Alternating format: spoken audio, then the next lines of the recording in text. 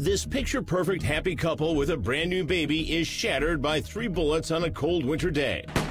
Omar Murray gunned down in broad daylight just as he gets back to his Brooklyn home from the corner store. I thought it might have been a home invasion robbery. But as detectives dig deeper, they discover cracks in the marriage that make them suspicious. Turns out the couple was deep in debt. My understanding, she was buying expensive bags, going on trips. And with all that money, her house was still in the process of foreclosure proceedings. She's the type of person that wants to be in the spotlight. She lived a pretty big lifestyle. Yeah.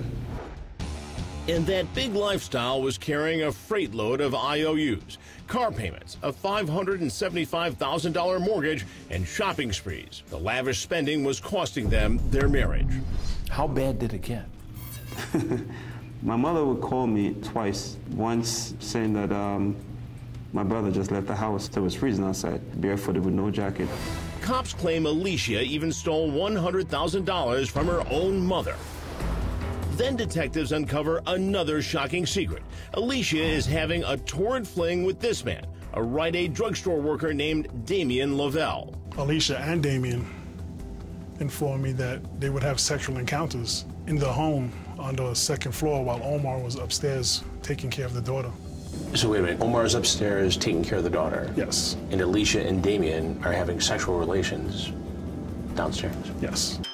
But it's early in the investigation, and cops tread carefully. Before jumping to conclusions, they look at the evidence, starting with 3 security cameras inside the Murray apartment, Omar and Alicia's home. We were hoping we were going to get some video footage. And what did you get? Nothing. Nothing at all? No, the cameras were disconnected. Did that make you suspicious? Yes. But there's more. This never-before-released street surveillance video, and the man captured right here is Alicia's secret lover, Damien Lavelle. Cops say he was on his way to pick up the murder weapon. Did Omar have any idea that this was going on? No. Alicia's defense attorney, Wynton Sharp, says she may be guilty of bad behavior, but Alicia is not the mastermind behind a plot to have her husband whacked. She makes a fatal mistake. She decides to have sex with this guy. And yes, she did decide to have it in her house. That, however, does not equal murder. Unfortunately for my client, as soon as anyone hears that, it creates an emotional, oh my God, I can't believe she did that.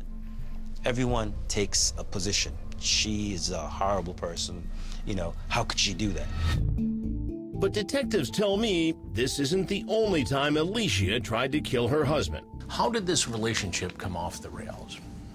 Alicia thought Omar was cheating on him. She attempted to poison him. Poison him? Yes. And how did she attempt to do this? She was poisoning his food. The prosecution charged your client tried to poison her husband. Absolutely. No, well, they didn't charge it. They just threw it out there, as No, they but did they in many alleged things. that. There was an accident, and he went to the hospital. The specialist who they brought in said there was no evidence of any poison. So all they did was they put in the jury's mind that, oh, on a first occasion he tried to poison her. Police say Alicia gave her lover in crime $3,500 and Omar's own gun to hire triggerman Kirk Portillas, a Crips gang member. In this never-before-released surveillance video, a car drives up at 12:43, and cops claim that it's Portillas getting out on the passenger side. He walks into the entrance of Omar's building. Omar pulls up at 12:56 and walks in. Shortly after that, you can see Portillas hurry out in the other direction. Alicia's attorney doesn't dispute the video, but he insists Alicia is not the mastermind behind the murder. The person who murdered Omar in his home never met my client. Never met him. The only person who had contact and planned this over weeks is Damien Lavelle. But what does Damien get out of it? He gets the lifestyle. He used my client as a scapegoat. So why would Alicia want her new husband and father of her baby dead? Cops say there may be 900,000 reasons. 3 insurance policies, totaling $900,000. big money. Big money. And Omar's brother says Alicia was going to get it all. Fortunately, he signed his own death warrant. And I said, you You killed my son. Right there at her son's gravesite, Omar's mom accuses Alicia of pretending to hide behind a mask of mourning. So I said to her at the funeral, you killed my son because of greed. Was Alicia the weeping widow or the dry-eyed mastermind behind a murder-for-hire plot to kill her husband? I said any idiot will know that. This is an inside job. Despite her defense, Alicia is now on the top of the list of suspects. Insurance companies refuse to shell out a dime. Cops haul in Damien Lovell for questioning. He rats out his lover in return for a prison sentence of 15 years to life. How was she when you interviewed her after the murder? Stone cold. Stone cold. Did that surprise you? Yes. Your husband gets killed, you'd think you'd be emotional. That's what I thought. But cops say it wasn't the attitude that did her in. It was the evidence and the other man who claimed he loved her. What was the key to solving this case? It was the cooperation from Mr. Lovell, and at the time of the murder, the cell phone records that showed Alicia and Damien in constant contact with each other. Triggerman Kirk Portillas is sentenced to life in prison. And the wife cops call the murderous mastermind is stopped in her high-heeled tracks and charged with first-degree murder. What do you think would happen between him and Alicia?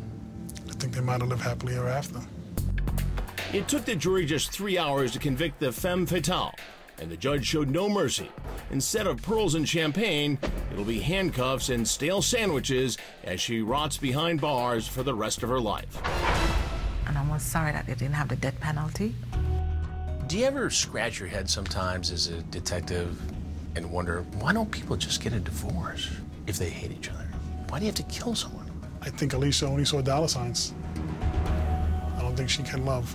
I think she could only hate.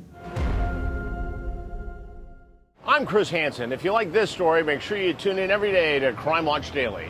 You can find where the show airs in your city at crimewatchdaily.com.